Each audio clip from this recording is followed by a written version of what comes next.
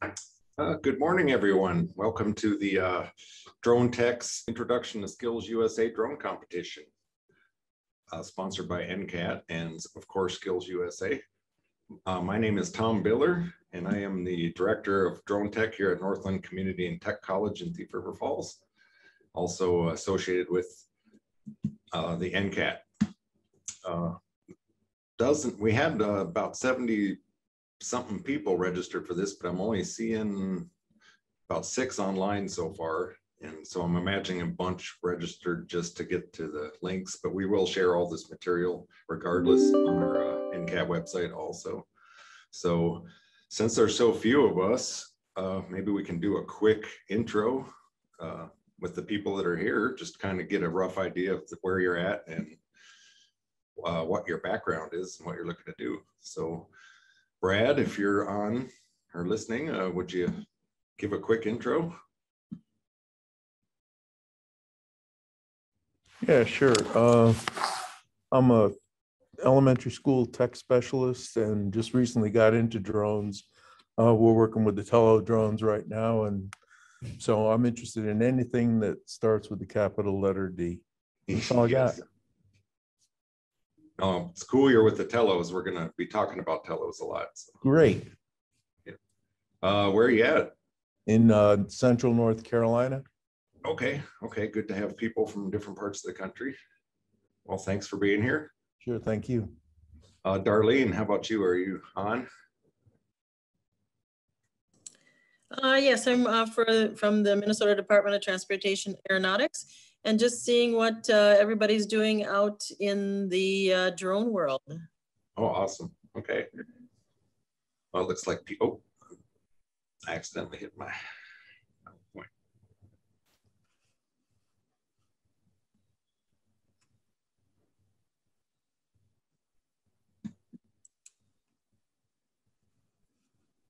Try hitting your left arrow on your keyboard, Tom. I am.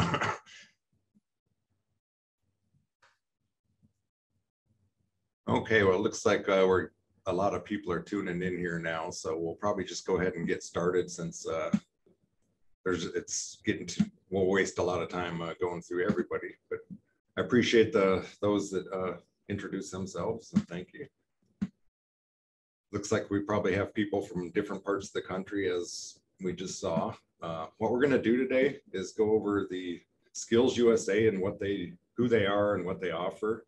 And our guest speaker is Jessa Doms, the Minnesota Executive Director for Skills USA.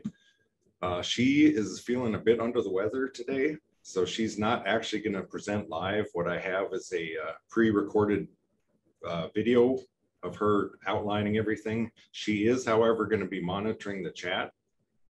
So any questions or anything like that, you can feel free to put them in the chat room or directly chat to her, and she can answer them as we move through the webinar here. So with that, I think I will go ahead and get started with her presentation.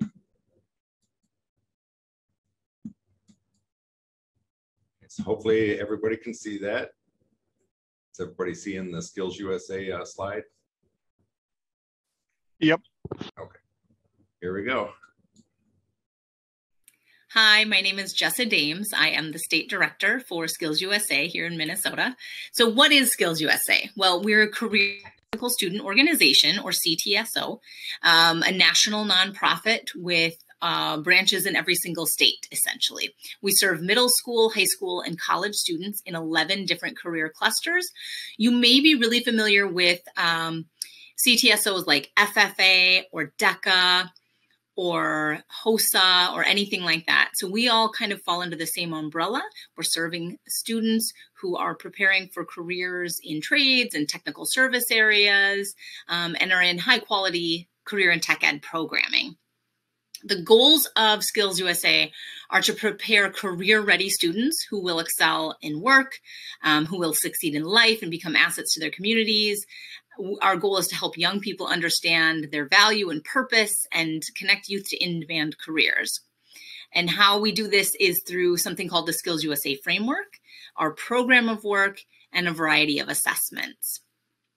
So our SkillsUSA framework, you'll see, looks a little bit like a triangle with personal skills, workplace skills, and technical skills grounded in academics making up all the sides. So we believe that career-ready students possess all three of these skill areas. And the framework is made up of 17 what we call essential elements, skills, essentially, that industry has identified as the ones that they say are most needed for career success. And I'm not talking about just getting a job, but being able to retain those employees and retain that employment. Our SkillsUSA framework is meant to be integrated right into a CTE classroom, into the chapter, into the workplace. And we also offer turnkey project-based curriculum, which can lead to both micro and full industry recognized credentials through Career Essentials as well. We also base a lot of our learning and work around something called the program of work. And this is where our chapters provide rich, meaningful experiences via intentional instruction and activities that are going to bring relevance to a student's future. So our students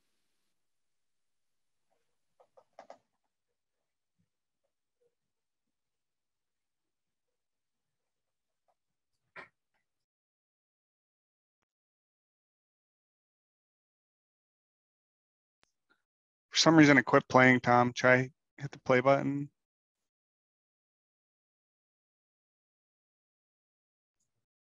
Yeah, for some reason we're having it's froze on us here.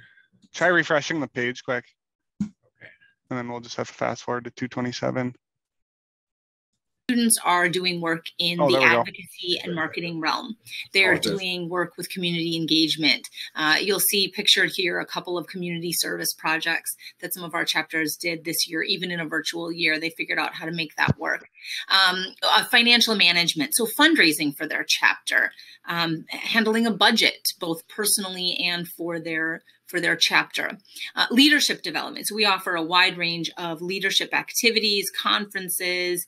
We have local officer programs, state officer programs. Right now, we have a Minnesota native who is serving as the national officer for SkillsUSA, which is very exciting. We have opportunities for students to engage in partner and alumni work so that they are face-to-face with industry, working with the alumni who've come before them. Maybe they're our current board members, maybe they're folks who are serving as judges for our competitions, things like that. And then we offer a variety of workplace experiences as well. How do we measure success in SkillsUSA? Well, for one, we are looking for quality CTE programs across our state and across the nation. And here in Minnesota, MDE's definition of a high quality CTE program includes student leadership development through embedded classroom activities, and career and technical student organization opportunities, CTSOs. So it's right there for you. If you want to run a high quality CTE program, one of MDE's requirements is that you are giving your students access, an opportunity to participate in a CTSO. And I think that SkillsUSA is a great one for you to take part in. We also have something called the Chapter Excellence Program, or CEP. And this is where our chapters show their work related to the framework and the program of work throughout the year. And that can lead to recognition at both the state and national level.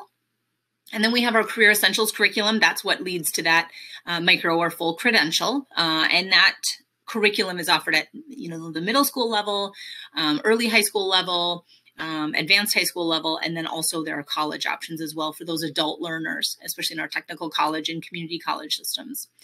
And then there's probably the most fun part for students, which is the SkillsUSA state and national championships. And these are where we offer our career competitions, which are developed, facilitated, and judged fully by industry. Students come together and they engage in true-to-life competition that allows them to exhibit their skill and training and earn recognition for that skill via medals and sometimes prizes and through our award ceremony. And then state winners get the opportunity to compete at the national level as well and show off their skills. And there's also something called international, and there's world skills. So there's international competition which is basically like the Olympics for technically skilled individuals. And I've seen videos, I've never been there, but I've seen videos. They hold it every 2 years, and it quite literally, the opening ceremonies looks like the Olympics. I mean, it's kind of amazing. So in light of the fact that we offer these career competitions, we are really, really excited to start offering our new drone competition here in Minnesota. This is brand new at the national level. They are just piloting this, no pun intended. They're just piloting this right now this year in a virtual format to see how it works. And I really, really want Minnesota to be at the forefront of this competition. I think that we have some amazing things happening here in the state. We've got some schools that are getting really excited. Obviously, we've got NCAT right in our backyard. And so I want us to develop a really well-rounded program and get our students in at the ground level and have them engage in these competitions at the local and state level and go on and win at nationals. I really want them to just kind of, you know, be absolutely the best they can be right from the start. So we're partnering with NCAT to try to create opportunities in some of, you know, the nation's fastest growing fields: aviation, engineering, surveying, transportation, entertainment. And our students are going to be engaging in real world scenario-based situations. So a little bit ago, when I spoke about our championships, I mentioned that these are true to life. And that's how a student described them. They are true to life. They are the kinds of situations and scenarios that a student would find themselves in if they were employed in the field. And that's what we want our drone competition to look like. So students are going to hone their engineering design skills, their technical literacy skills, problem solving, systems thinking in preparation for these events. And then the actual competition is going to evaluate students in things like flight skills, maintenance, troubleshooting and repair, FAA knowledge, and autonomous flight. So the contest itself will allow for teams of 2. We're hoping to offer it at the middle school, high school, and potentially college level. So essentially it would have 3 divisions. We're going to have contest committees that will provide the arena, the field elements, the judges, the awards. That's the SkillsUSA Minnesota side. And the team itself is going to supply the drone. It'll fit certain parameters. We're trying to be as cost effective as possible. And then they'll be able to participate in local and regional competitions throughout the year leading up to state in April. So I mentioned that SkillsUSA Minnesota is going to provide the contest, the competition. NCAT is going to be providing the programming and curriculum. So they're going to be speaking about that in just a moment. But what's going to be focused on in our contests will be some of the following areas. So some of the skill and knowledge performance areas that will be targeted include flight skills. So students will need to prove their competency in the ability to operate a drone in a safe and effective manner as a flight team, and then document appropriately. So teams will be given 3 scenarios and asked to plan, fly, collect data, communicate, and document based on industry-generated scenarios. Now, I will say this. This information is coming directly from what the contest looks like this year. There may be tweaks, there may be additions, there may be changes that are made as we move forward with our planning, but this is really the basic idea that we're working with right now. Task 2, maintenance, troubleshooting, and repair. So teams will be given virtual scenarios and asked to solve industry-based problems, improve competency, and the ability to troubleshoot and recommend corrective repairs common to drones. Students will need to understand the mechanics of how drones operate, including functionality of key components like sensors, controls, and other technologies. There'll be an FAA knowledge test. And then task 4 would be autonomous flight. So students would be provided a mission scenario and need to plan and explain all aspects of the flight, as well as provide documentation showing calculations and decision-making strategies. And they might be evaluated in areas like effectiveness of mission accomplishment, flight plan efficiency, utilization of available power, cargo weight compensation, data sharing capability, communication, etc. So if you're interested in getting involved in SkillsUSA and you're interested in being part of our drone program right from the get-go, It's very easy to get a chapter started. So I would recommend looking at starting a chapter right away in the fall so that you can get students excited, you can get them recruited essentially into your chapter. All you need would be a school staff member or instructor who's going to serve as the advisor. Probably yourself, it might be somebody else. Some schools have more than one advisor, but there are plenty of high schools, especially middle schools, who just have one advisor serving all of their interested students. And that's what you need next would be interested students. So you'd recruit those in the fall, get them excited about participating. Because we are a student organization, there are annual dues. So advisors' dues are $26. Those are our professional dues per year. And every student have annual dues of $14 per student. And then you really can participate as a school in as much or as little as you wish. Most of our high schools are participating in quite a bit of our programming, but at the technical college level especially, these are folks who are mainly getting involved right towards the end, right in the spring in just our competitions. That's more what their students are excited about and interested in. But our high schools are participating all year long in all of our program of work categories. The time commitment for an advisor really varies. This is a student-led organization. It is meant to be student-driven. And so ideally, you as an advisor are providing a space for students, but they're doing the work. There's a reason why every chapter, and when I say chapter, that's really synonymous with club, but this is meant to be intracurricular, even though some chapters use it almost in an extracurricular fashion when they hold their chapter meetings and things like that. So let me back up. So it's really meant to be student driven. Again, you're providing a space, but your chapter is going to elect officers. You're going to have a president, a vice president, a treasurer, a secretary, et cetera. And they're really the individuals who are going to drive the decision making. They're going to run the meetings. They're going to figure out what happens next. And all of your chapter members will be kind of working right alongside them. And then when I talk about chapter meetings, you as a group will have to decide how often your chapter meets. So I've got schools where they meet once a month. I've got schools where they meet once a week. I've got schools where, they can only meet in 20-minute segments. So they actually have 2 meetings a week and run their chapter that way. I mean, it really just depends on how you want to run things in your school, in your chapter. There is no one right way.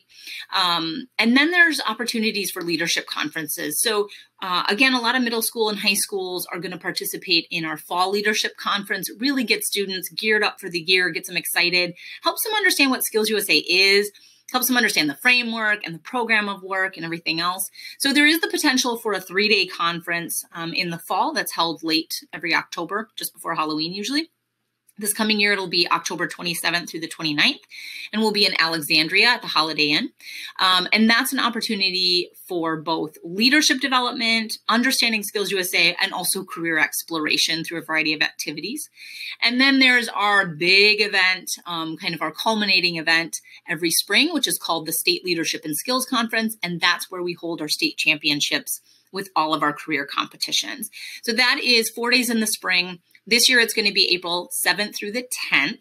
And our main hub is going to be the Hyatt down in downtown Minneapolis. But we do have contest sites really in a variety of educational and industry partner locations across the cities. And then there's other events that are held regionally during the year. And again, it's really up to you and your students how much you want to participate in. And a lot of my newer chapters start small and kind of build from there. So my contact information is up. Again, Jessa Dames. My formal title is Executive Director. Email, phone number, websites for you to check out more information. I can share this PowerPoint, this presentation out after the fact. But I also wanted to include a few pictures of our most recent event, just to give you an idea what we're talking about when we're looking at our competitions. So again, keep in mind, this was a little bit different than a typical year, but what you're going to see here, if you start at the top of the screen and move your way around, you're going to see our students engaging in our cabinet making contest.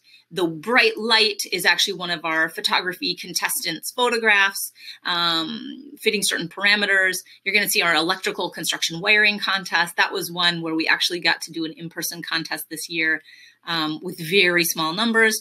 You're going to see a welding individual welding contestant, an architectural drafting, final rendering. You're going to see a young man in our collision repair contest as well. So this is just to give you an idea of kind of students in action and what some of our, again, true to life, real world scenario contests sometimes look like. You are welcome to contact me with any questions, and I look forward to talking with you more about SkillsUSA and how to get involved. And I'd love to see you at our drone competition. All right, so that was a pretty good overview of SkillsUSA. And like we said, Jessa is still on the chat, and she will continue to answer any questions anybody may have as we move on. So let's get back to... Okay, so that was a great overview. She did mention, basically that's what we're going to do is go through the drone competition specifically. She already mentioned the four key tasks areas. We'll kind of dive into the manual. One thing I want to mention is you've probably already met your friendly neighborhood moderator, Steve Sorensen. He's probably already done it, or he's going to be posting all the web links you'll see on the slideshow today. So you can feel free to go to them on your own as we're going through it. So let's go into our first. Okay, so here you see on the right the actual competition manual, and those are the links which he has provided in the chat. So I'm going to go ahead and go to the first one.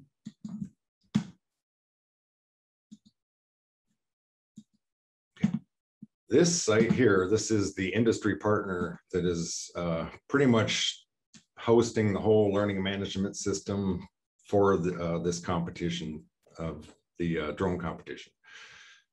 Great company. They've done a lot of work to set this up, especially in the time of COVID, to make this pretty much a virtual type event as best as they can. And like Jessa was mentioning, there will be some tweaks going forward, obviously. We're expecting probably them to open this up a little bit more next year's competition and the year after, especially. But I want to bring you to this page because this is the best place to go to get all your resources in one place. You'll see, and we'll play a couple of these videos to give you an idea, but the good overview here, the LMS instructions, safety. They have each task. We'll actually go through the task videos. They're very short. They're about 2 to 3 minutes a piece. They really do a better job of explaining the overall, what they're getting at because when you're going through the manual, it can be it's kind of hard to see exactly what they're after, but these little videos explain it pretty well. Then if you go down here, you see the different partners that are involved. You got CrossFlight, the industry partner, Pitsco, which is your supplier, so they will actually sell drones and the game pieces, and we'll talk about that as we go through the manual. Mind's Eye, which actually builds one of the drone kits that you can actually purchase to teach the kids how to put a drone together, all the parts and what they all are. So probably the first thing we'll do is actually go into my manual, and then we'll come back to the videos because they'll help explain it a little bit more. Okay, so hopefully everybody can see the manual there. And you'll notice as soon as you go right inside the manual, there's a direct link right to that website we were just at. So that's probably the best thing you can do is go there first with the manual in hand and watch the videos, but we will watch them here shortly. Okay, so like Jessa was saying, brand new competition. It's unfortunately the first year's somewhat over for all practical purposes. It came out late. I want to say we got involved in January. In Minnesota, we made the decision not to try to run any kind of competition or tournaments this year. We figured we would spend the time trying to recruit and get teams together for 2022. Basically, like she was saying on her slides, the great thing about this is your team only needs to be 2 people. Okay, so you could, depending on how many kids are interested, you could have multiple teams, or at a minimum have 1 team of 2 people. And as she was alluding to, the only actual mandate is the state competition. And the good thing about that is the state, whichever state you happen to be in, supplies all of the arena, the field elements and all of that. Okay, as far as the team, basically being registered with SkillsUSA, having your drone, and they say fully assembled, tested, and operational drone with onboard camera. As we go through the manual, you'll see they're basically pointing you towards the Tello drone, which some of you probably have or have seen at least, the little, and they have an onboard camera already, and they're small, they're meant for indoor flight. So this is pretty much the drone they're looking at for the competition. But as we go through, you'll see it's not the one you necessarily have to have. Obviously, anytime you're around drones, eye protection, so you're always going to have to supply eye protection. And the official, some type of polo or uniform to represent SkillsUSA. She kind of mentioned the task areas that they are looking at as we go down here. She already kind of went through these roughly.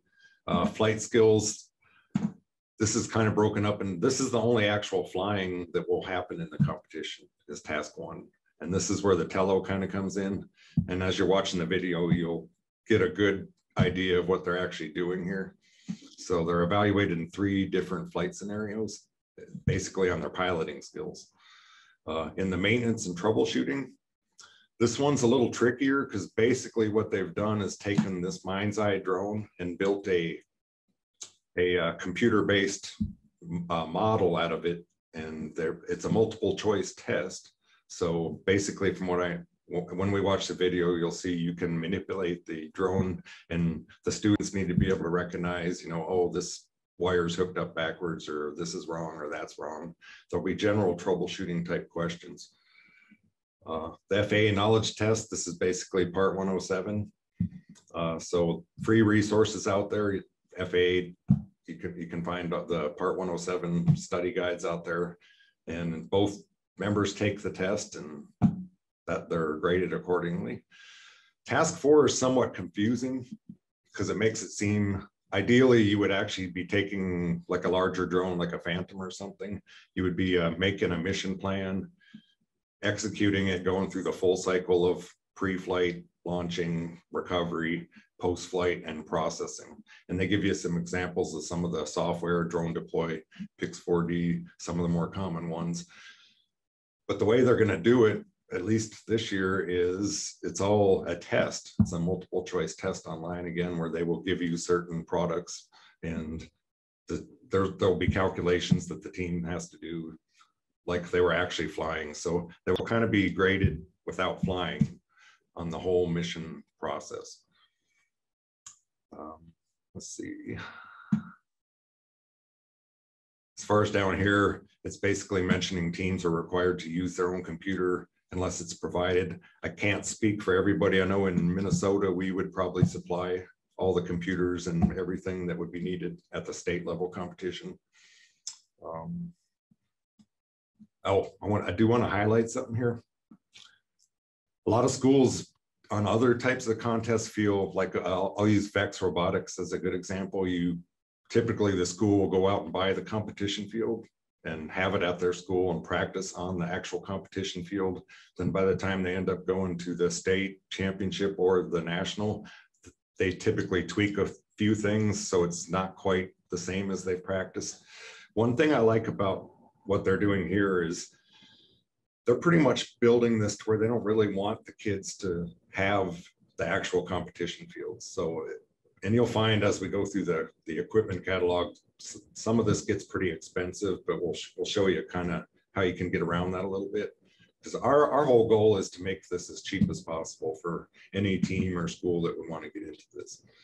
But that's what I like about them. They definitely don't want you to have access to the LMS until the day of the competition. So the whole idea is that the kids actually know what they're doing and have the piloting skills, whether they have the practice pieces or not. And as she was mentioning, the good thing about SkillsUSA is they actually they give you the rubrics and everything. They break down the tasks, and you can see here, depending on which area, whether it's knowledge, what all their skill or attitude. You can see, obviously, this is part 107 area tasks, and this is part of the mission planning, the post-processing, and you can see which skill levels you need and where. So this does a pretty good job of laying down the specific actual tasks, and these align to the standards of what a drone pilot actually needs to be able to do. Of course, the hardware part, exactly what they're looking at. Basically, things that are going to go wrong, you need to know or be able to recognize, hey, it's veering off GPS coordinate flight path. You know, well, why is that? What happened? What do I need to do? So that's kind of the whole idea there. And like I was saying earlier, each task also has a grading rubric. So you can see that here. This is how they will actually be graded at the competition by the judges. So, and each one has that. And here it gives you a little more detail on the flight scenarios, the 3 flight scenarios. But we'll watch the video because it kind of gives you a better visual and makes it a little clearer. Maintenance, troubleshooting, repair, same thing. We have a rubric for that. And the knowledge test, that's basically just going to be your score on the test between the 2 team members. And this one's a little, we'll have to watch the video to explain this a little bit better, because you see it, basically they're describing a full UAS operation here.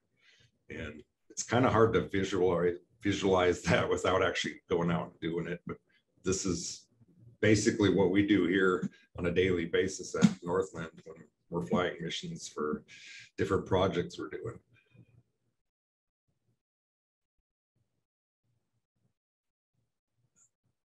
One thing I did want to point out is, interestingly, they have made it open a little bit for the types of drones you can have. So you are not tied to the Tello drone by any means, or, you know, going forward, these might come into play if we actually ever do some outdoor flying with a built drone. But they do give you the option to build your own, basically, if that's something you would so choose. And that would, I'll be honest, a great way to teach the kids all about drone parts. And later on, we'll talk about some of the resources Northland can offer for that. But they do have a couple stipulations. Obviously, 3.5 pounds is the overall weight cutoff for any drone that would be in the competition. Interestingly, there are no limitations to the number of rotors, okay, but they do have a size limit, and they give you all the specs for the motor size, so you couldn't have a motor bigger than this. Propellers also another big spec, so 5 inches would be your max propeller length, and safety guards are almost always going to be required anywhere for any competition. So of course in theirs they also require safety guards, or prop guards we like to call them. Obviously safety glasses. The containment area, this is as we talked later but a little bit about the Tellos, and we show that obviously they make a drone arena, our game supplier Pittsco. Very expensive, not necessarily something you need though. Big thing is if you're working with 2 kids and maybe a couple of adults, if everybody's wearing safety glasses and there's no spectators, you don't really need a drone containment area. Or even if you still want to be extra safe, it doesn't necessarily have to be a big old cage. You could use just a simple net and hang it over a doorway, anything that would separate you from the crowd and the drone. These are the videos that we're going to go to here in a second. And just quick, the flight scenario examples, you can see the actual game pieces that'll be used. The first one, flight scenario 1, you can actually see the little cones, and basically you would fly the Tello and look for a specific letter and take a picture of it. Flight scenario 2, a little bit different. You would be looking for a certain colored ball, trying to find it basically. And then flight scenario 3 is probably the toughest one, where you're actually trying to land on these different pads, and you can see that might be a little tricky. And of course, at the bottom of the game guide. You can see all the important links you might need, and we'll be visiting some of these. Pittsco, the game supplier, like I said, the FAA testing supplement to 107, and that pretty much covers the flight guide. So what I'm going to do now is go back to where we had the videos. And I'm going to go ahead and play. I'm going to first play the past one video here.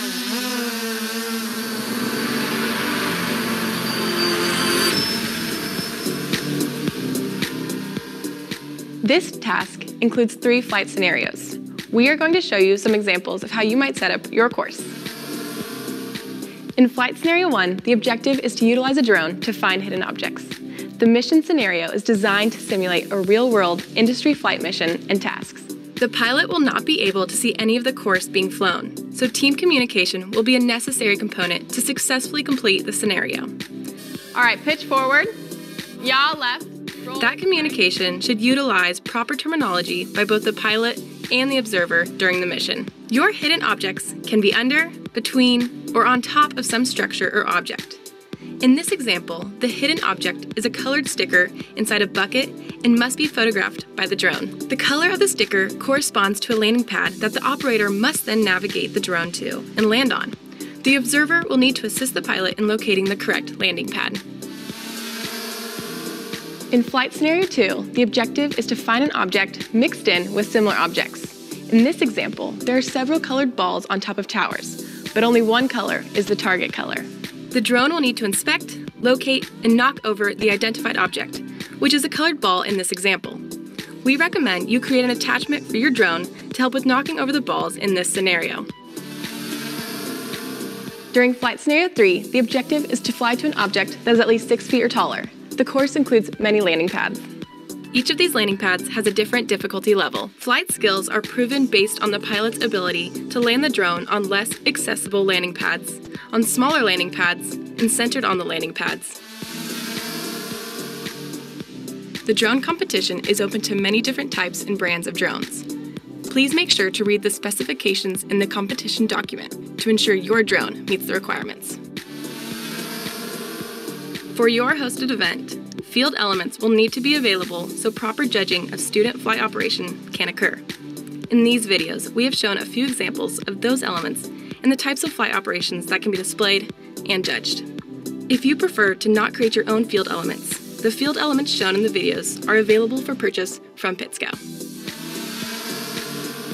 A rubric will be used to score each of the teams as emerging, proficient, or expert, and to assign points according to the skill levels displayed by the teams.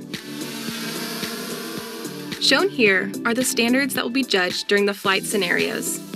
Student teams will be judged on competency in operating small, unmanned air systems safely and effectively as a flight team.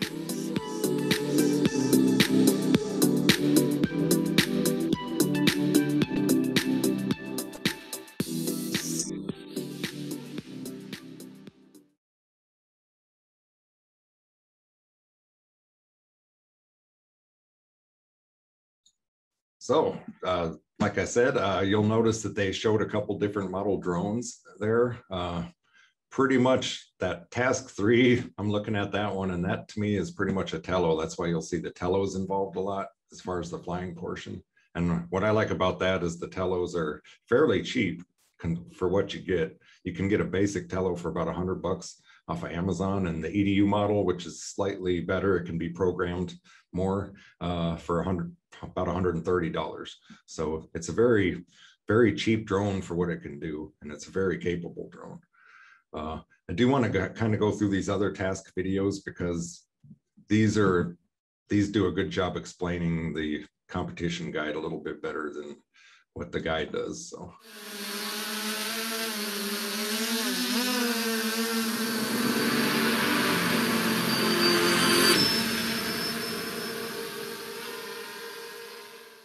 We're going to cover the required elements for Task 2, SUAS Maintenance, Troubleshooting, and Repair. This falls under Standard 6. Standard 6 is worth 250 possible total points Each section has their own points of 0 to 40, 0 to 30, 0 to 18, and so on. A score of 0 to 49 is no recognizable skill. 50 to 124 is emerging. 125 to 199 is proficient. 200 to 250 is considered expert. Each of these sections covers various topics from key airframe, hardware processing and sensing components, to wiring, correct polarity, location, and configuration.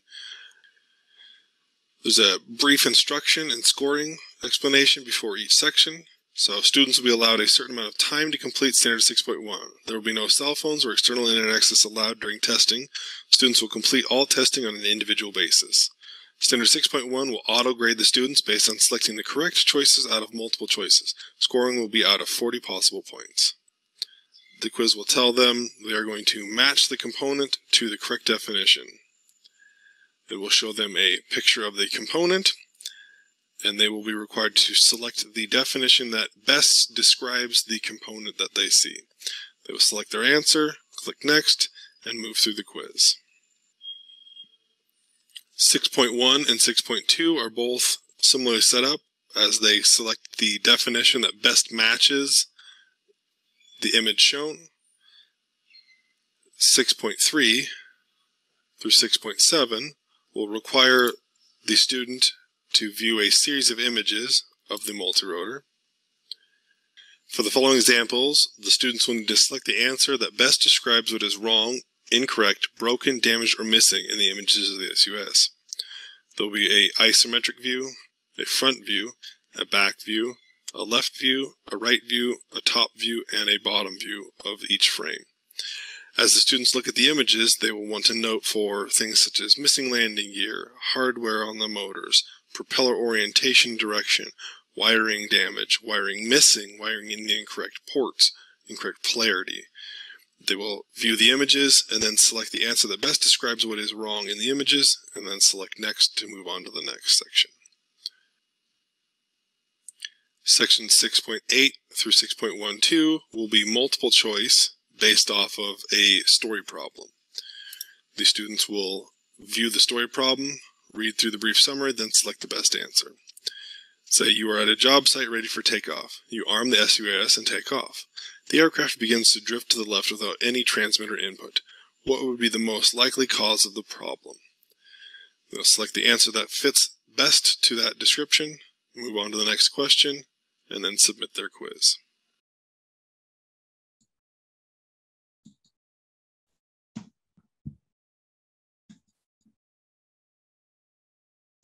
Okay, so as you can see, the maintenance is kind of pretty good. It actually matches real world maintenance requirements. Task 3 we won't talk about because that's pretty well a basic Part 107 test essentially. Task 4 is the full mission cycle planning one, so we'll kind of look at that one real quick. Welcome to Task 4 of Autonomous Flight and Mapping. This task includes a flight scenario and is broken into 2 sections. Of course, you're familiar with the standards. They'll be tested in 2 different places, one with a quiz that'll be uploaded based on the scenario, and the second part will be your documentation and work that's uploaded and scored from there. So let's talk about the format. First, your team will open and read through the directions that were emailed to you from your survey partner. It may be easiest to print the directions off for ease of reference. The surveyor will be asking for an autonomous flight to be planned and a map to be created from the data collected. You will need to be careful this is not an easy flight or an easy location, and the weather may be a little challenging. After briefly discussing the project and doing some research, using all the resources available, your team will need to open the testing portion of the task and complete to the best of your ability. You can use the internet and other resources for this part of the competition. Now, what do you need to have available? Remember, all the notes, planning, and scratch paper will be need to be scanned and uploaded. These will be included in your team's final scoring. You also, in some cases, be asked to complete the process of creating an orthomosaic map using a photogrammetry process, and will definitely need to understand that process. After completing the task and creating the deliverable that is required, your team will finalize the quiz and then upload your results. You may need some specialized software for some of these tasks. We understand that this would be a very challenging task, even for the most experienced drone pilot. But remember, we're looking for the best display of skills in your state to represent at the national competition. We challenge you to learn from this experience and see what types of skills that your team may be missing, so next year or when you get to the national competition, you'll be ready. Good luck, and as always, fly safe. Okay, so that's kind of a pretty quick wrap up of all the task areas, and I pretty well explained. I'm seeing a lot of chat on, obviously this competition is probably going to change a little bit, as Jessa mentioned in the chat. This was all done for a virtual year. Obviously we're starting to come out of the whole COVID thing now, so not quite sure exactly how this will look going forward. I imagine it will be more in person and more, I'm not sure if they would continue to use the LMS. I assume they would, because it seems to be a lot of work put into building that. So I don't see why they wouldn't still use it, but there may be some more actual up close and judging as far as maintenance tasks. I'm not sure. We'll find out more about that as the new year approaches, I'm sure. I'm also seeing a lot of, can everybody see that? Well, actually, let me do this first.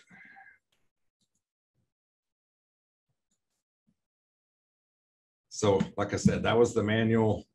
Basically, the next place we're going to go to is the Pittsco shop, because we're also getting a lot of equipment price type questions. So next place we'll go is there. And you'll see, just like any education provider, they typically like to get their cut too. We generally don't like to pay full price for things. So you'll notice they have lots of packages here for telos that are quite a bit more expensive than what you can do on your own, in my opinion. Depending on your funding, I mean, some schools get Perkins funding. They do offer a great curriculum with that Mind's Eye drone that we were talking about, but that's a very expensive drone, and it's not necessarily needed. And you'll see down here, the drone arena, almost $1,400 here for this. Again, this is not something that is needed. If you're flying these small indoor drones, this is something that the state will actually provide at the competition, the actual competition.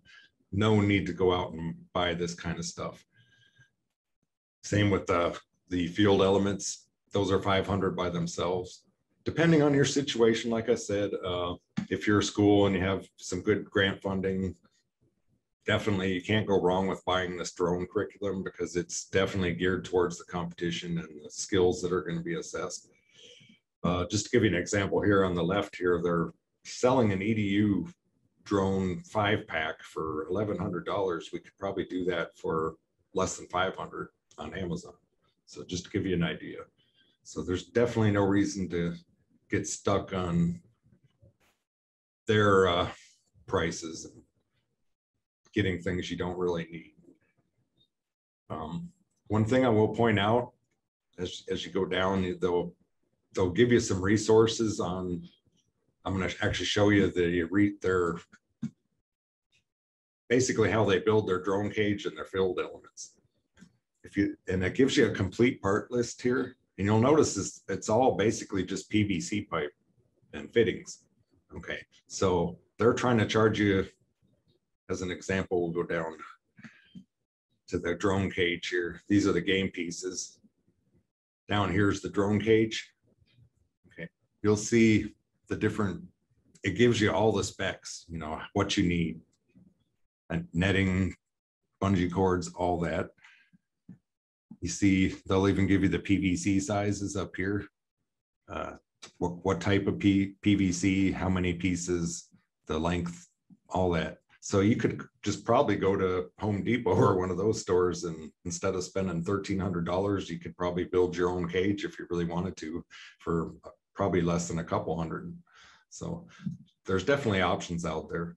And like I said, the cage, having a cage is not really a huge requirement, especially if you're working with a small group of kids. Even if you had multiple teams, like say you had 3 teams, 6 kids, as long as everybody is focused on the drone flying, there's really no reason to have netting. Many times these little tele drones especially can be flown in the classroom, as long as there's a little bit of separation between where the pilot and the bystanders are and where the drone's actually flying. These are very good little drones, easy to control. So, and they're fairly safe. I mean, they're not going to hurt anybody really bad. So, and especially if you're wearing safety glasses. And one thing I always like to mention is ponytails also. Whenever you're doing flight operations, anybody with long hair should definitely have their hair in a ponytail. Oh, I see a quick question here about batting cage. Yeah, you could use batting cage netting. I forget what kind of netting we looked at. I would use the smallest, cheapest netting you could get, because we're talking about really small drones here. They're not going to go through any type of netting. So, like I said, that could be you could build a basic cage just by running a net across the open door and putting the kids on one side and let the drone fly on the other side. So it could be something that simple.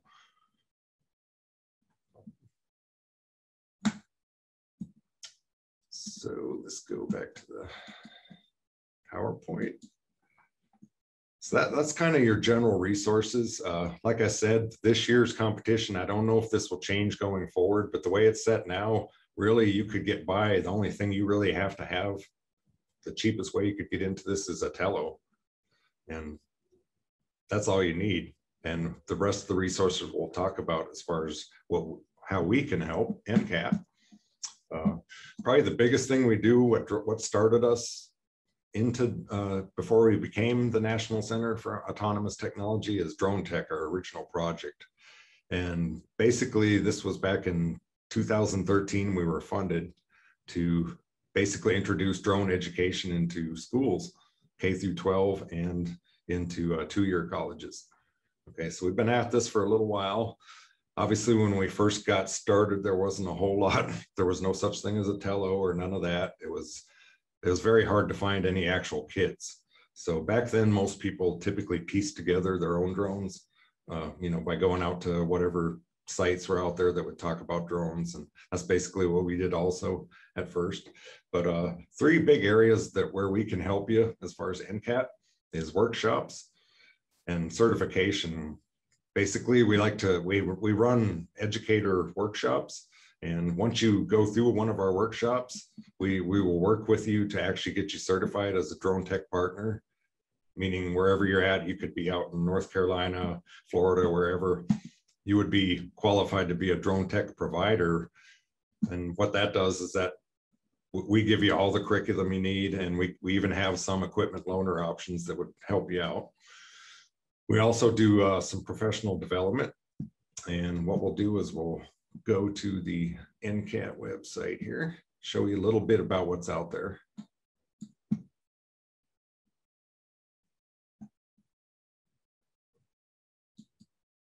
Get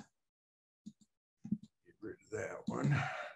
So this is our NCAT website. In addition, this is all things autonomous. So we're kind of focused on drones today, but there's definitely a whole lot more out here than just drones. We're partnered up with the marine side out in California, and the automated vehicle side out in Michigan. Okay, so there's a whole lot going on.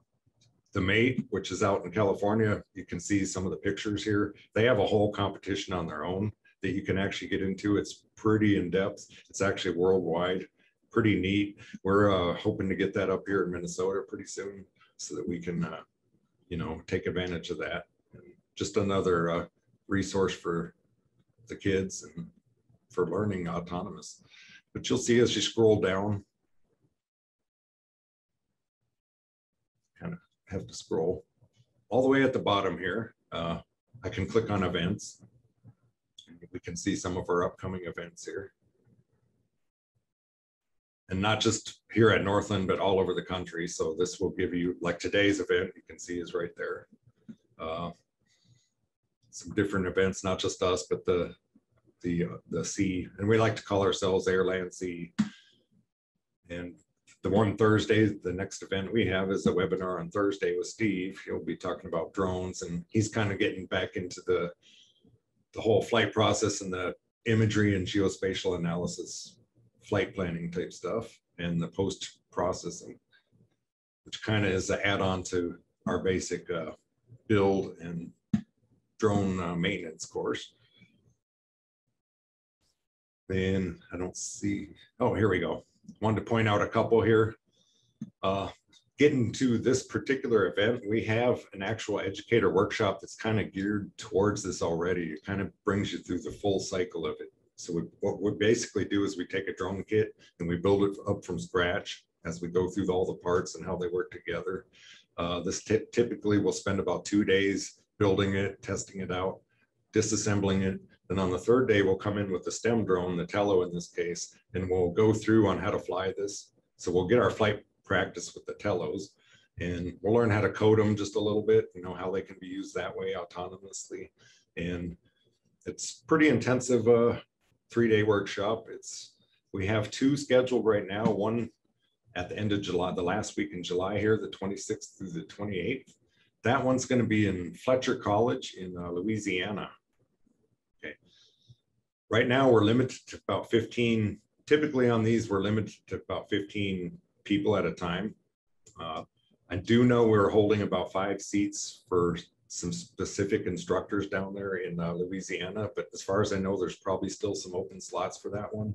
So if you're anywhere near New Orleans, Louisiana, in that area, and you think you can make it, go ahead and register and we'll see you there. As far as home station here, you'll notice immediately after we get back, we're hosting, oh, this is the STEM camp. This is also at Fletcher. So this is after we do the educator workshop. Typically we will run a 2-day student camp, or STEM camp we call it. It's just a very condensed version of the educator workshop where we're focused more on getting the drones in the kids' hands and how to build and fly real quick.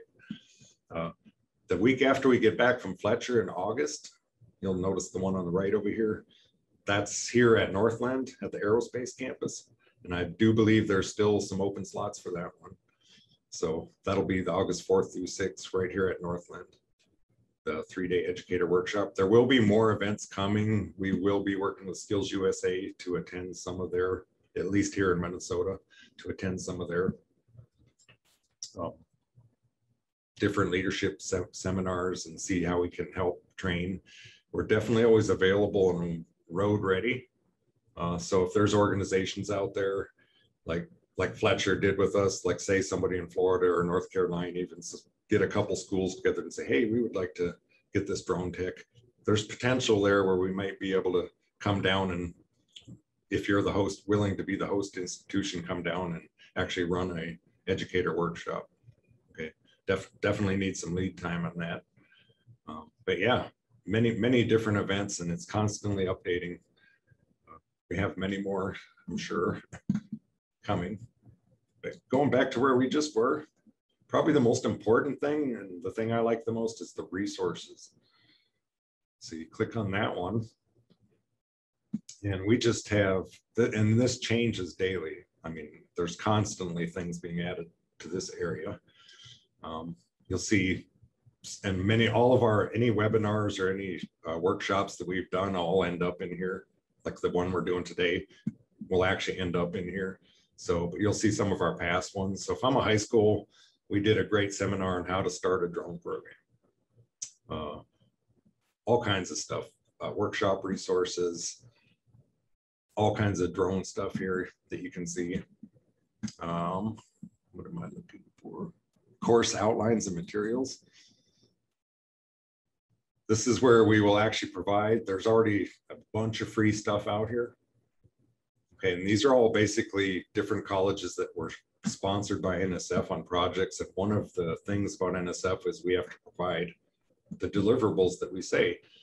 For instance, the DRONETECH, we ourselves are actually providing course materials for the Part 107 and the drone maintenance, small UAS maintenance. And these are courses that could easily be adapted to your high school or even middle school throughout the year, and they'll actually go through all these areas.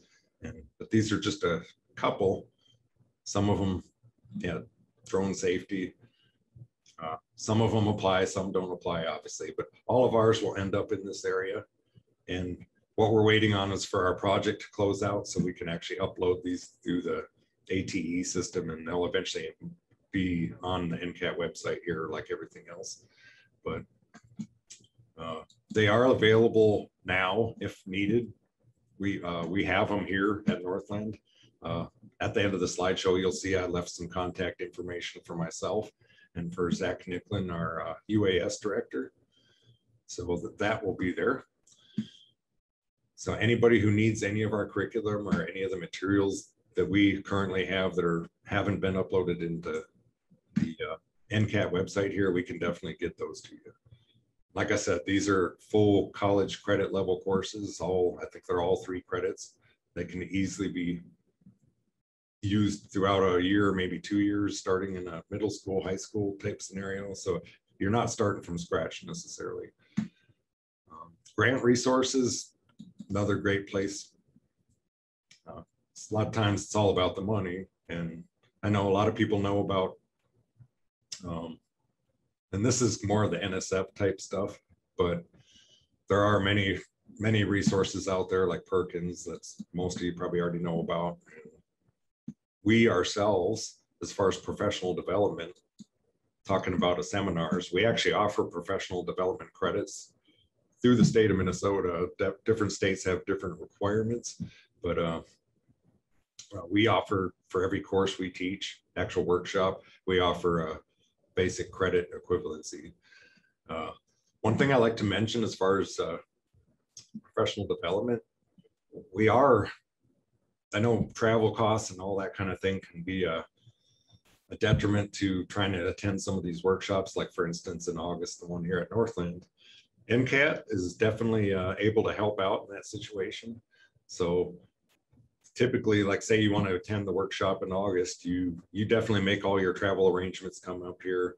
We can reimburse up to $1,000 to help offset that. So that's one of the great things we can do as NCAT is help out with that kind of stuff, because not everybody has all the professional development funds they need to do everything, all the cool stuff like that. But I think I'm gonna pause here for a minute so we can get some general questions in there if there's any. So any general questions? I'll go ahead and let you unmute, since it looks like we're only about 19 participants, so I think we can handle a little bit of back and forth here. Was there any questions on like the NCAT resources and what we can do?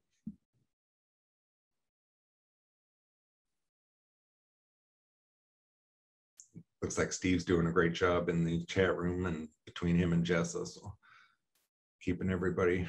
And like I said, all of this materials, the slideshow, the links, everything will be available after the webinar.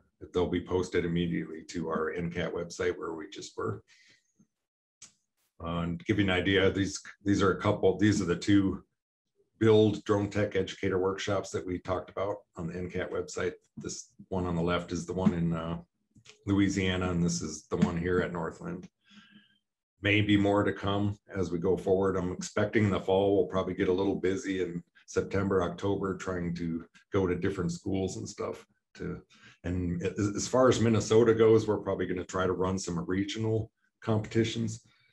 From what I can understand out of the SkillsUSA, there only seems to be a state and then a national competition type setup, but there's nothing stopping you. Which we're going to do is at least organizing some different regional competitions, much like Vex Robotics does it. And you don't necessarily have to have it specifically like that, with all the official game pieces in the drone cage. You can just kind of focus on the skill areas using the rubrics. And I don't know if they would make the LMS available for regional competitions or not. That's something I would probably have to find out. But I would hope they would, but to me, the way it seems is they're planning on doing only at the state and the national type competitions as far as the LMS operation, but I don't know that for sure. I have a question. Sure, go ahead. Yeah, so this is Jacob Spute from Quinnipiac Valley Community College. So I was wondering on the photogrammetry stuff, do you have any resources for like open source or publicly available photogrammetry stuff? Anything you'd recommend? Actually, I'm going to go ahead and let Steve, our geospatial specialist, answer that real quick. Steve? Yeah, I know there are several for free. I've tried various ones. I haven't really found one that I like. I was wondering if you have any that you'd recommend. Not that I'd really recommend, because unfortunately, we've been using Pix4D mostly for our processing. So, and that's like with the stitching and that. So I think I've heard you can use ARC to stitch. I haven't tried that, so I can't really recommend it. But some of my students have used ARC to stitch. But the other, just bringing the imagery in, if it's a single still image, it should import right in. So I assume you're talking about the stitching. That's the part you're wanting to create mosaics, right?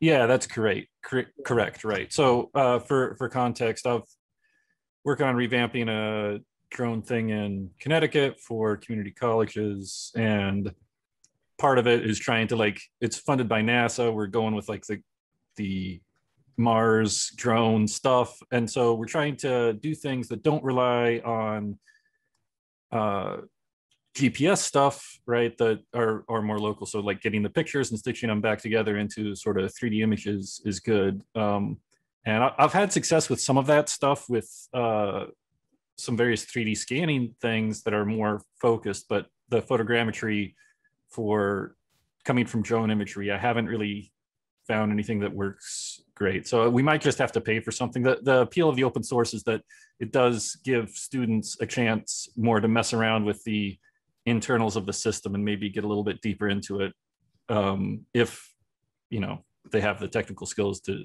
do that. But yeah, I agree with that. I try to find freeware all the time. In fact, most of my stuff when I start out teaching the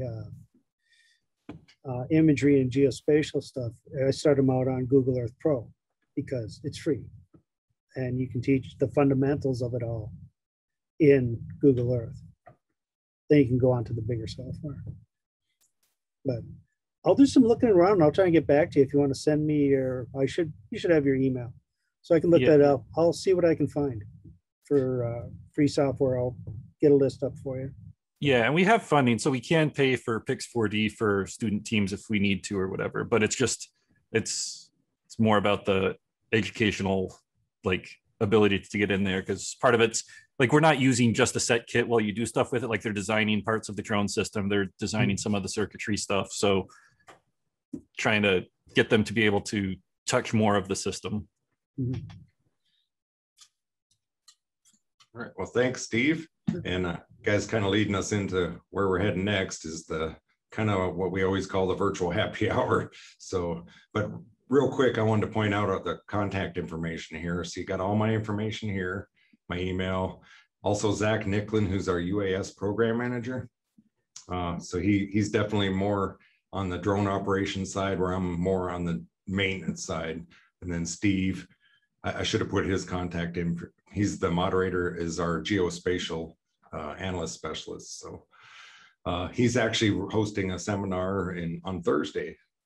So hopefully most of you registered for that, or you can register if you haven't yet. He'll be doing a short webinar on this Thursday, talking about basically drones and geospatial applications.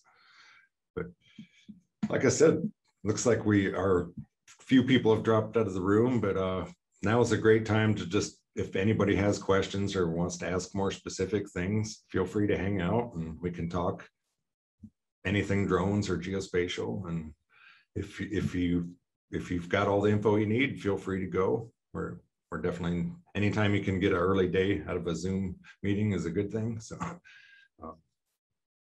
yeah, so go ahead, fire away if anybody has questions or wants to give some input.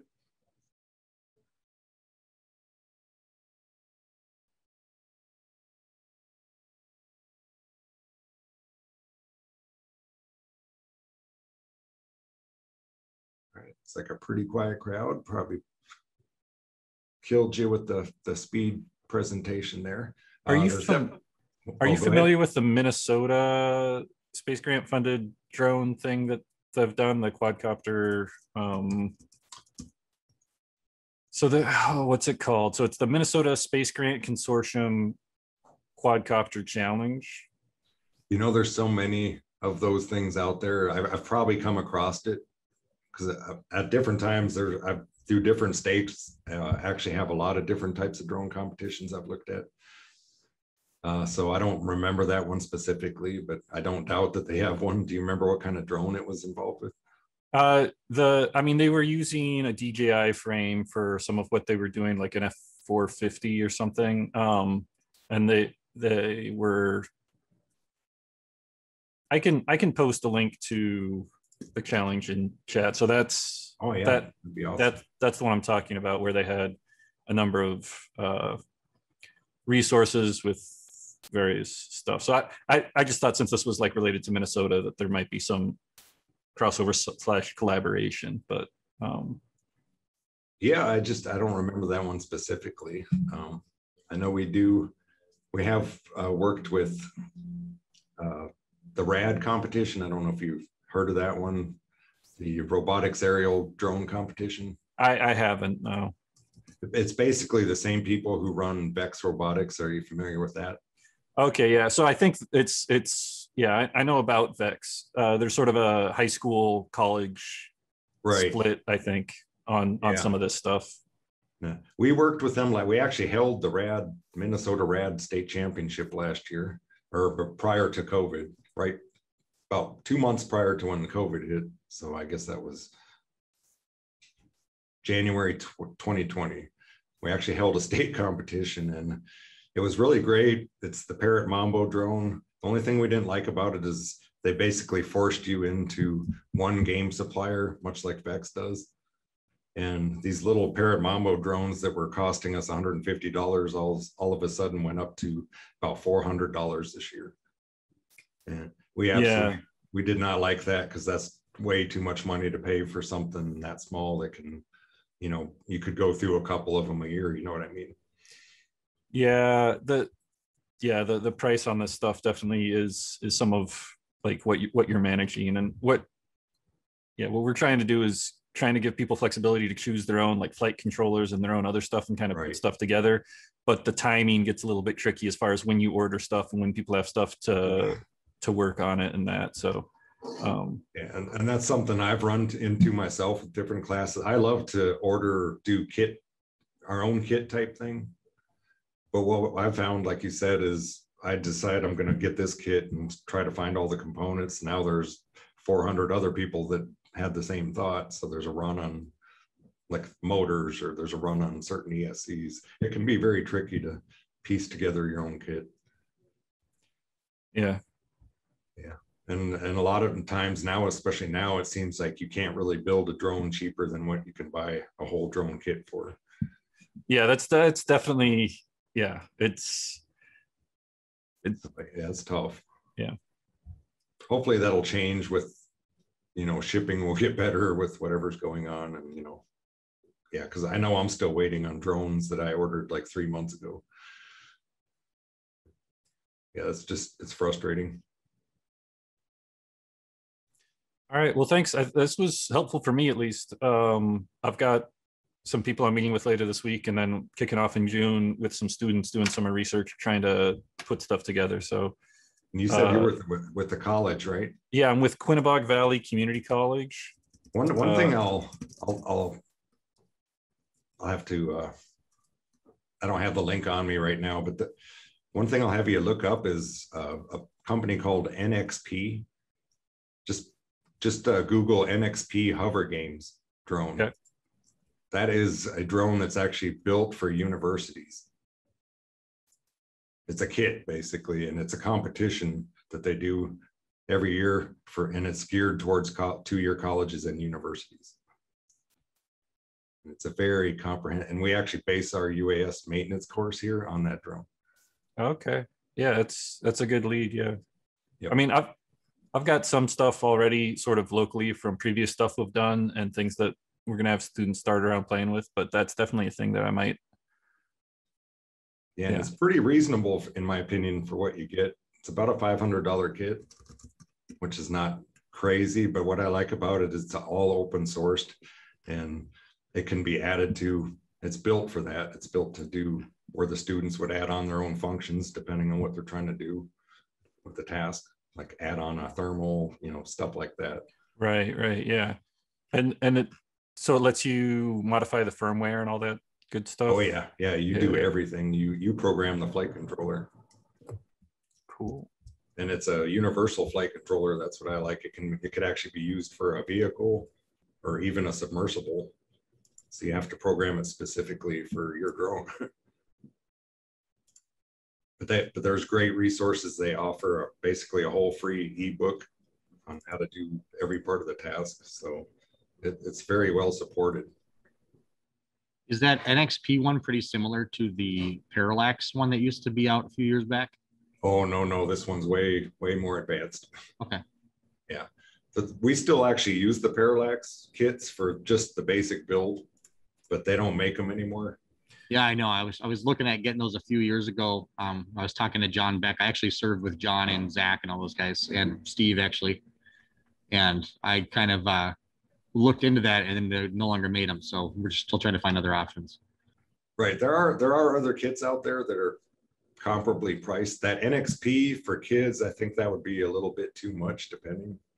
I mean, maybe with high school students, I would try it. But any younger than that, I definitely wouldn't recommend that one. Yeah, I teach high school tech ed, and like looking at, you know, it would be like we would get like one of those kind of a thing, you know, to kind of demonstrate on, but the students probably wouldn't end up actually working on the one device. It would just be to kind of show more components and learn more about the systems. They probably wouldn't be flying it or anything. So no, we do still have a lot of those Parallax kits. So I probably have close to 25 of those. So we can lend those out. You know, once we train you up on it, we could lend those out. And they still have a great, their whole resource website out there as far as the academics of it. They are keeping that up and running forever as far as I know. So, and it's a great resource. Yeah, we use the Parallax kit as well, and we're moving off of it because it's no longer available, right? Right. And drones have kind of changed quite a bit since that kit came out. Yeah. And they were like I think the first kit that I knew about that you could actually buy. Yeah, we've been kind of with them since we started DRONETECH. yeah, we kind of did a couple of those. Have you heard of was it Flown open source one? Have you heard of that? What's it called? It's called Flown, like FLONE. No. Well, we built one of those like 2 years ago. It's basically like laser cut plywood and foam and stuff, and then you have to build everything else yourself. Put the the autopilot and all that stuff built into it, so it's pretty cool. Right. Yeah, there's a couple good websites. I haven't been on them in a while, but like Ardu Pilot. I'm trying to remember some of the other ones. There's a bunch of good do-it-yourself drone sites out there that have tons of resources and different ideas for building on your own. But like I was talking about earlier, it's kind of hit and miss as far as components nowadays. It's very frustrating if I want to build a drone and I can't get this type of motor for a while or whatever. And have you guys done anything with I know there's been some push for at least down where I'm at, they did some stuff with micro drone racing stuff too. You guys we don't ourselves get it, but we're starting to get involved with the drone racing people down in Minneapolis area.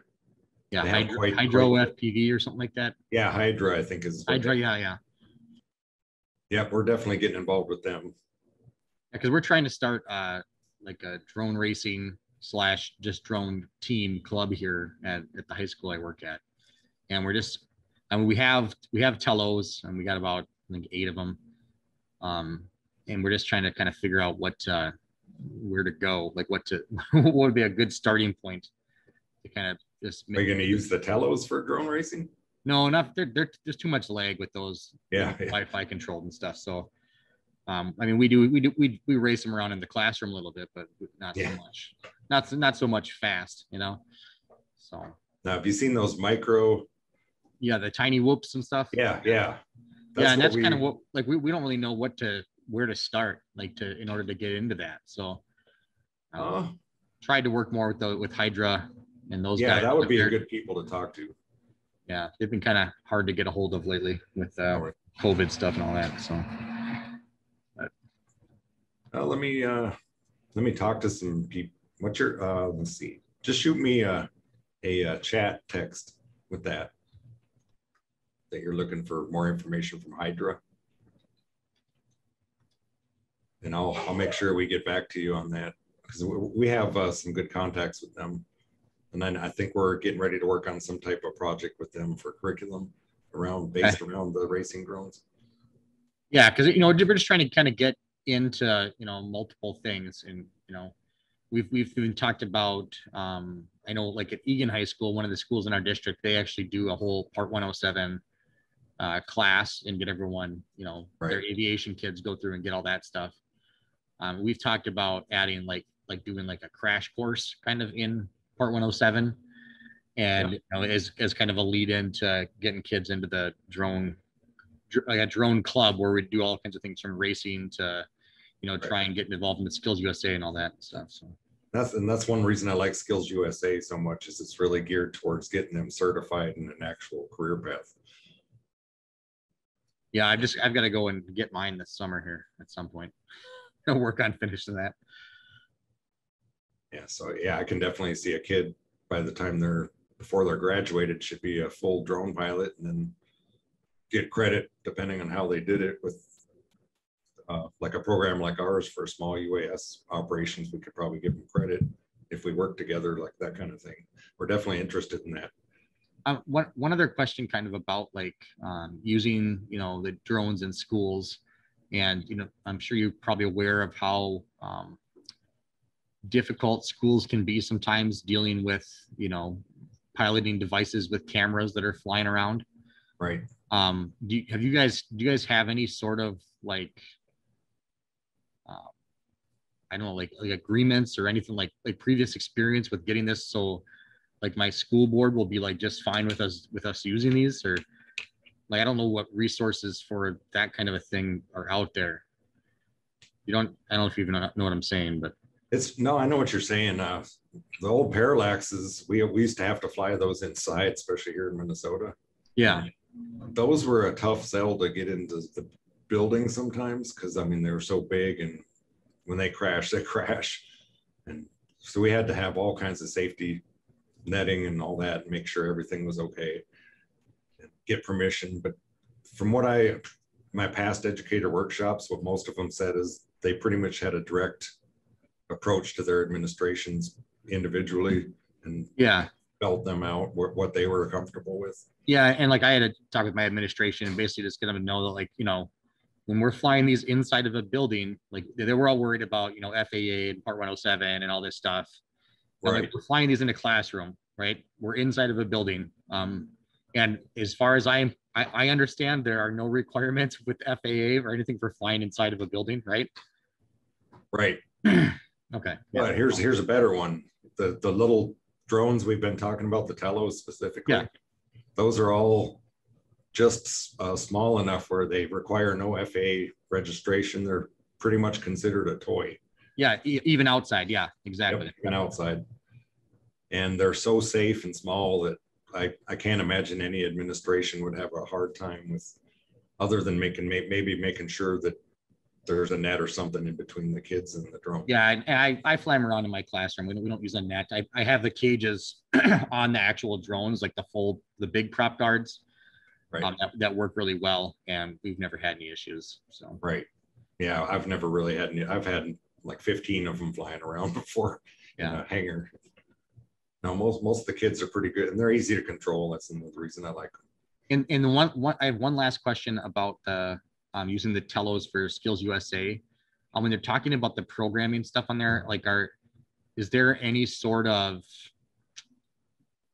I mean, I know like it sounds like this year it's just like the piloting portion or flying them is just for the, it's basically like not really coding them or whatever, but is the idea that like in the future, the programming portion of it or the autonomous portion will be like using like Python and stuff to code, or are they just talking about using like that drone blocks thing or what? That's kind of hard to say because the problem with the telos is that's not like the type of drone where you can use what they were talking about as far as flying a mission path and collecting data. That the telo is not meant for that. Right. So that would be a whole different type of drone with GPS and everything. Yeah, so that's why I was kind of wondering, like, is there any thought as to like what would be?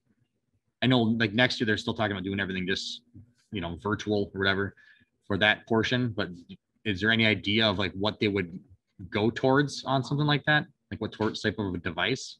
Would it be one of those mind's eye drones or? That's kind of they basically have it all geared around that mind's eye drone.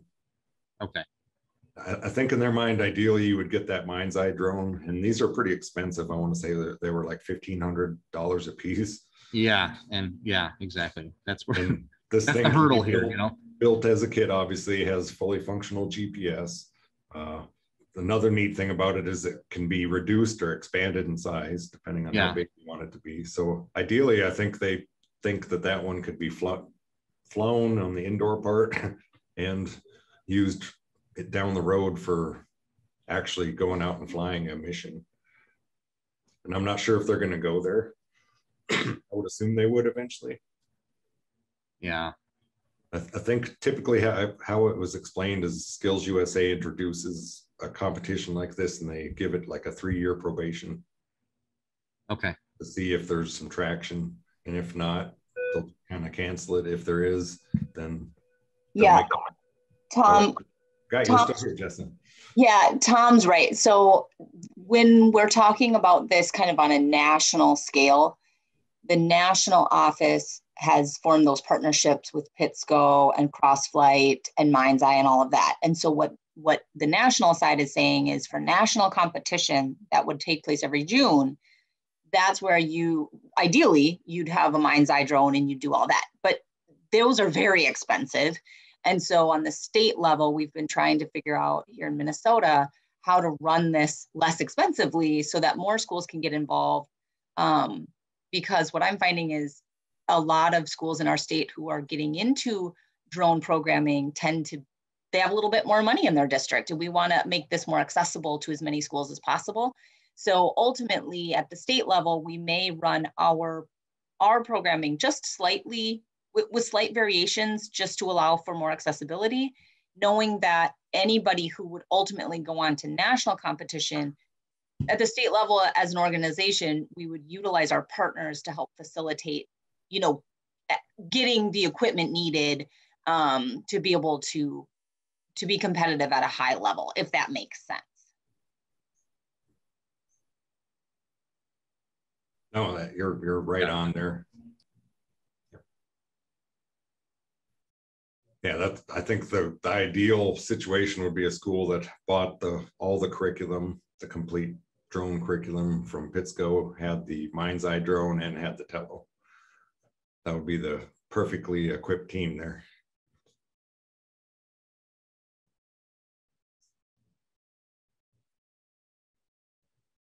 As you saw from the video, they were actually basing the maintenance test on the Mind's Eye drone. So you would definitely have an advantage there.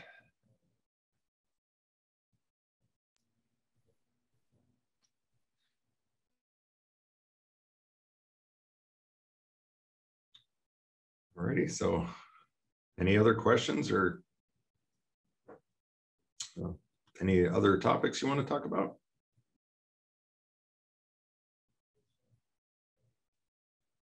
I don't think so. I saw Kathy had just posted a question about the Telo Bluetooth controllers, which I have had really poor luck using those. Yeah, that's one of the, to be honest with you, I haven't played around because typically what we do is we're only playing with them for like a half a day, a full day, and we're just using the Wi-Fi. So I haven't really messed with the Bluetooth stuff. Yeah, I've had, oh, sorry, go ahead. I was gonna say, so do you use Wi-Fi controllers? No, no, the Tello is Wi-Fi. I use the Bluetooth controller to connect to the phone or whatever device you're controlling. You know, it's controlled by Wi-Fi. But like there's that Tello FPV. It's like a third-party app that you can buy for like, I think it's like $6 or something like that. Oh, I see what you're talking about. And it lets you use any Bluetooth controller, not just how the Tello requires you to use just that GameSir controller. Yeah. So like if you have like Xbox controllers, like even from like, I don't know if you have like a First Robotics team at your school, they probably all have Xbox Bluetooth controllers. Anyway, and like I've just used those and had much better luck with not having to interfere and all that stuff. So yeah, we just have the GameSir controllers here that we use. I noticed that if we use the iPads and we spread out more, they work better, but that's kind of difficult to do. They have to be, you know, at least 10, 15 feet apart, and then they kind of don't interrupt each other. But yeah, it's one of the problem with that. Limits of Bluetooth is really what it comes down to there. Yeah. Yeah, that's one knock I have against the Tellos is they're definitely hard to get more than a couple of them in the same area. This is kind of a random weird solution, but like I have used them with like Android tablets, like that. I use the Android tablets. And then like plugging off like the the micro USB port off the bottom, you can get an adapter that goes from that to like a USB connection, like a USB female, and then I've plugged in controllers that way, and then you can Bluetooth all together. I mean, mind you, you have to have Android devices that you can plug in those cables to, but I've had that work, and I've actually used like old corded Xbox 360 controllers to control it, and that worked really well. Okay, I'll try that. That's cool. And then my other question was, we were building those Flamewheel F450s, and sometimes they're a struggle to get to work, but we got them to work, and then now they're stacking up in the classroom because we build them. So I'm wondering if other people build these, do you like take them apart after, or what do you do with them after? Our kids after you build like the drone, Well, what we do since we reuse them is I've built into the curriculum where once they're built and we've finished everything we're doing with them, I have also a disassembly plan. Okay. So I use the students to disassemble them. Okay. So I'm not doing it all by myself. Right. Okay. That sounds like a good plan. Looking for a link I have somewhere, going back to the Tello. Have you guys been to the drone pilot forums? No. I gotta find the link here. The Rise forums, like on. No, this is for all drones basically, but there is a specific Tello branch. Is that on? Where is that hosted? Like, is that on YouTube? I'm looking for. Of course, when I need to find something real quick, I don't have it. I have this whole list of links that I haven't been there in a while, but it's basically each type of drone, whether it be a Parrot or a Tello or even a Phantom, they all have their own specific forums, and they're just full of good information on all kinds of issues that people have had. And let me just Google it here. One suggestion I used this semester that worked really well, because I've used it in the past and it didn't, but it's the drone blocks where you can program with like block programming. And if you use like the web app instead of the app that you download, it does actually work on those Tello drones pretty okay. So we have drone blocks ourselves. Right on. Yeah, I use that through Chrome. That works really well. I use that in my engineering classes. Yeah. Okay, I'm putting the link in the chat here. So it's called dronepilots.community. Okay, thanks. And let's see if I can share that.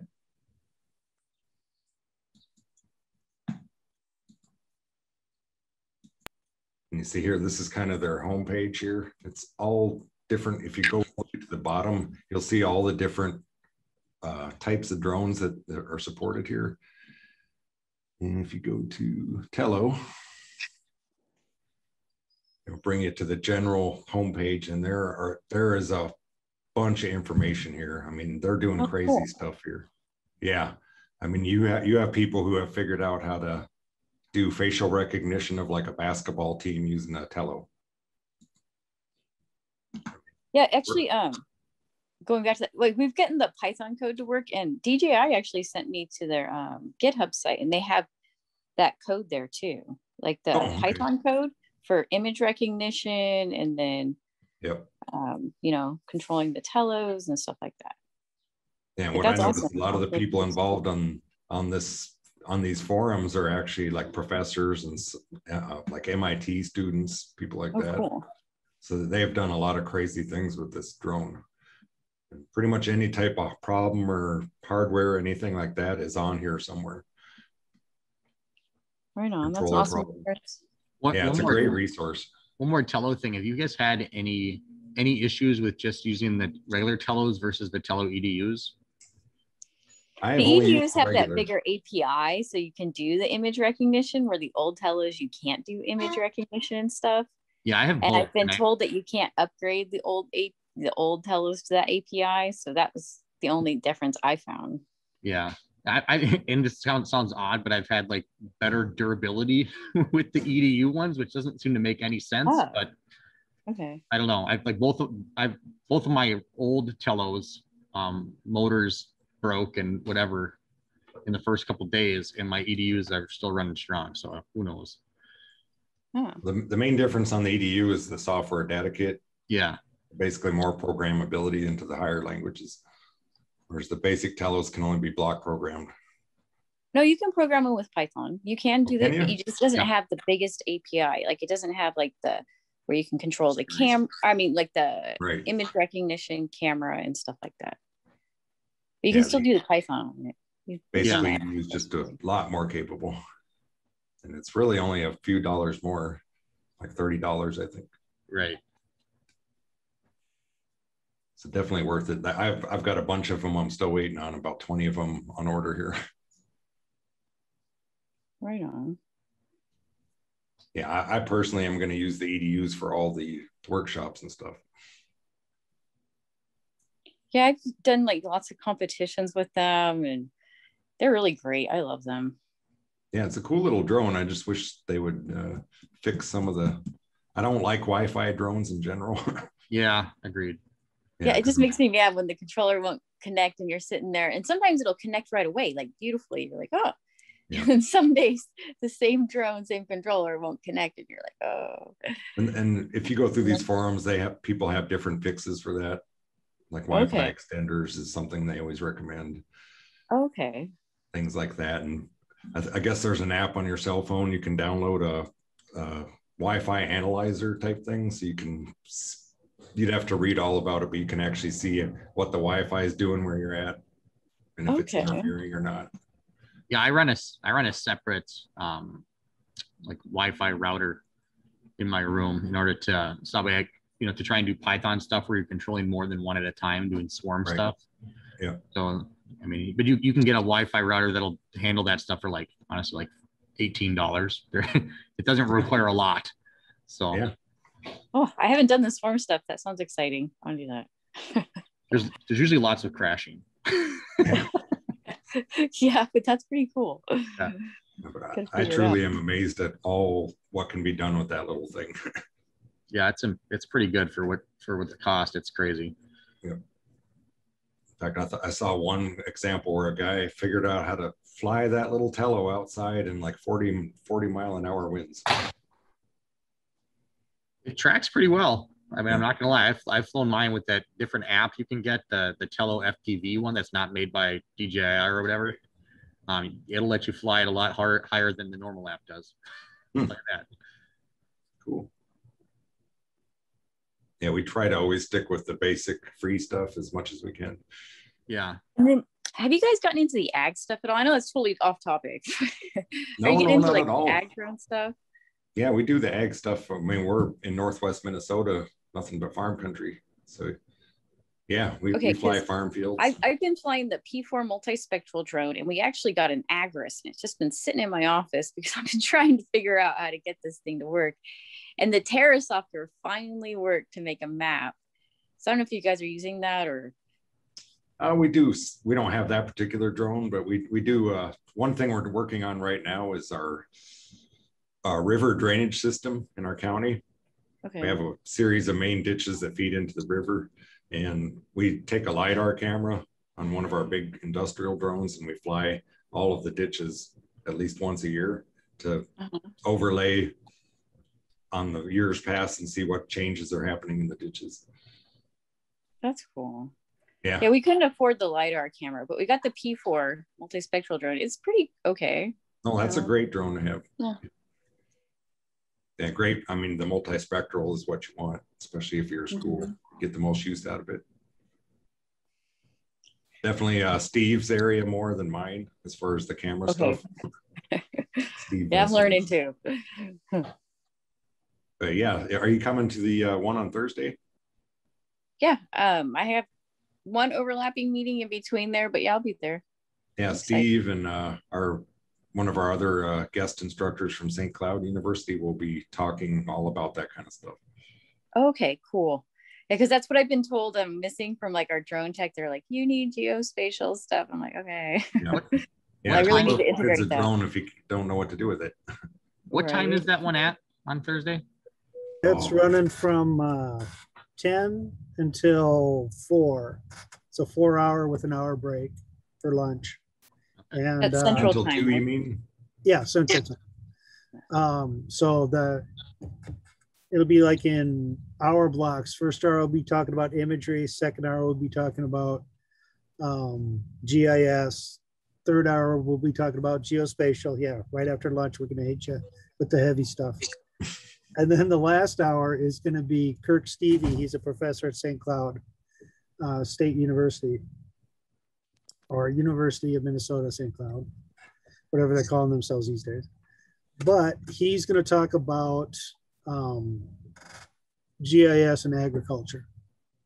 So he's a farmer, he's a teacher, he does the whole thing. He actually utilizes this stuff, and he's gonna be talking about NDVI and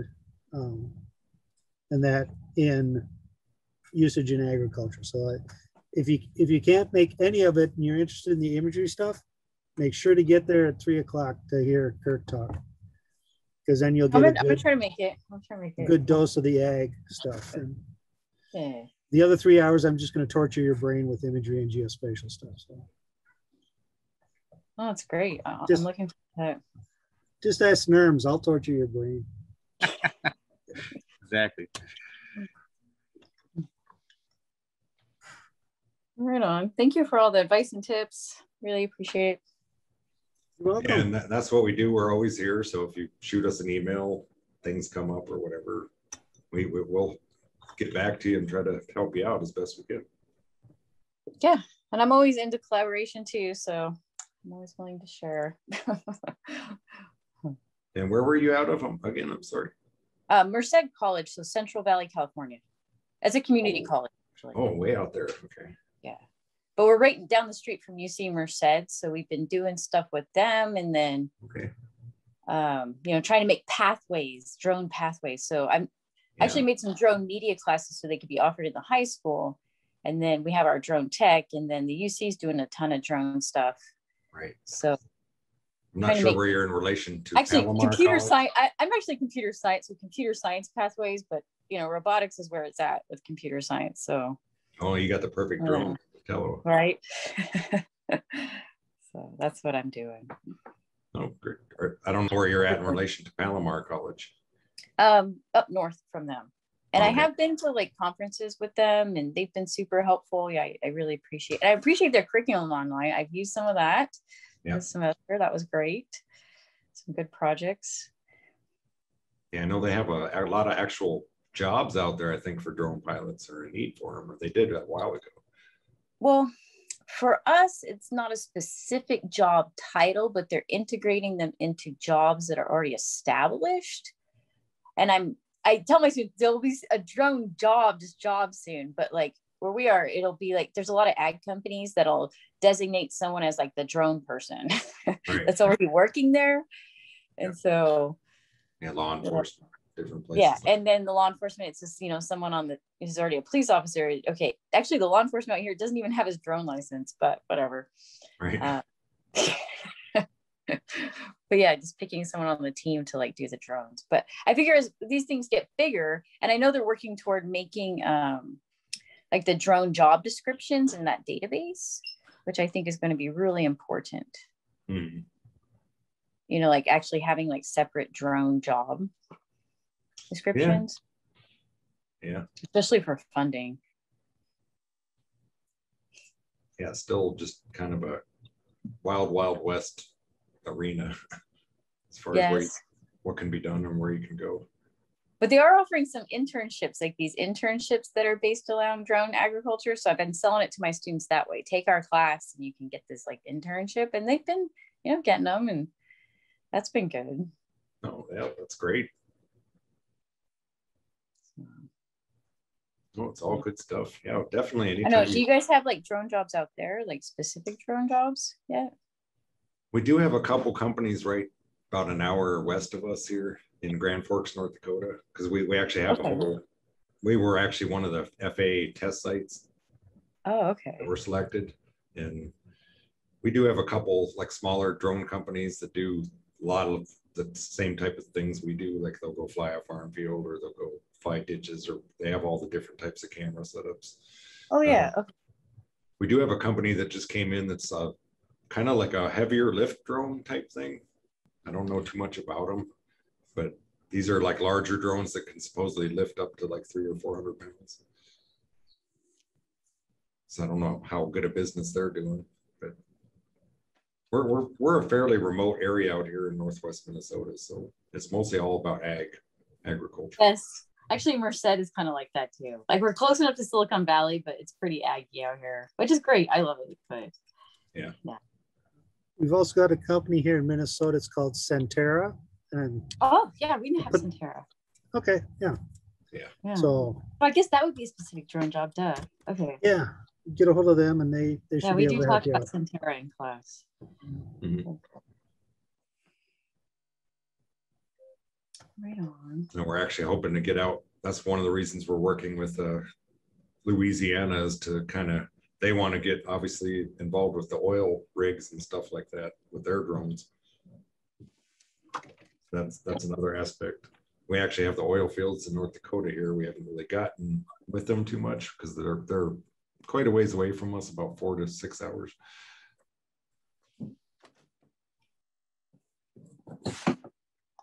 Right on. All right, I think I'm gonna take off, but I'll see you guys Thursday. And thank you so much. You know, I appreciate these webinars and things. And learning. Oh yeah, that's what I love about the whole drone world. It's all about collaboration and yeah, seeing who's doing. I do really like that part of it. Yes. Right. All right. Well, I guess we can call it a day there if nobody else has anything.